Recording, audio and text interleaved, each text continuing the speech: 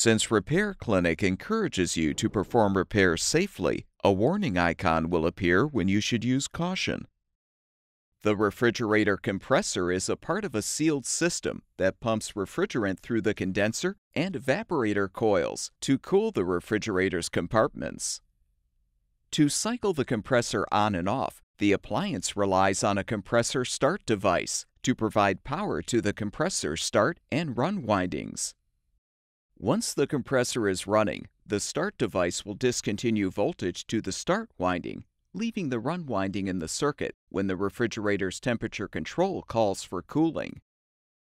If the start device is defective, the compressor may fail to cycle properly or may not work at all. Compressor start devices are usually unique to each refrigerator model. You should enter the full model number of your appliance in our website search bar to find the specific start device you need. Before you replace the component, be sure to unplug the refrigerator's power cord.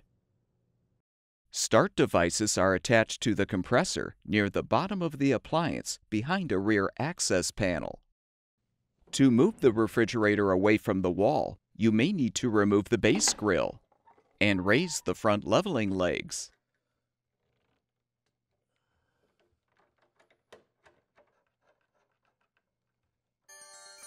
Roll the appliance forward.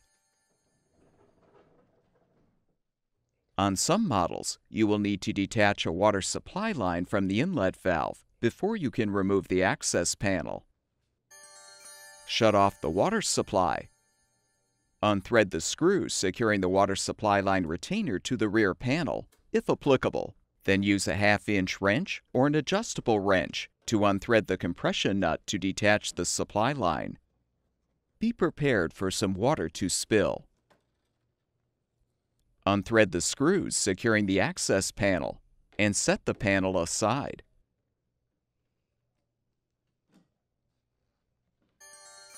You may need to detach a retainer securing the start device to the compressor. On some models, you will need to remove a cover to access the device. Detach the device from the compressor motor, then disconnect the wires or the wire connector.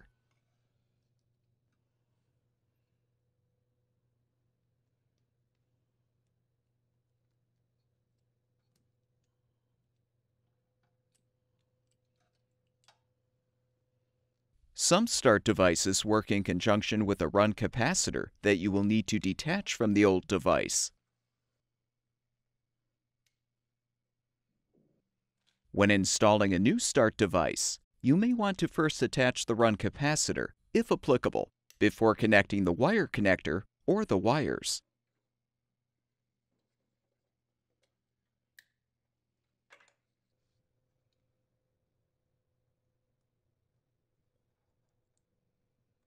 Align the start device with the compressor motor pins and push the device into place. Replace the cover if necessary. Secure the cover or components with the retainer as required.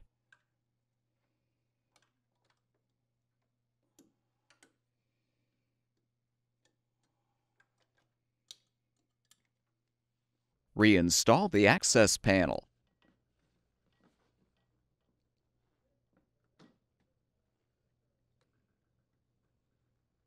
If necessary, reattach the water supply line to the inlet valve by threading the compression nut. Avoid over-tightening the nut. Slide on the retainer, if applicable, and secure it with the screw. Roll the refrigerator back against the wall. If applicable, lower the front leveling legs until they are in contact with the floor.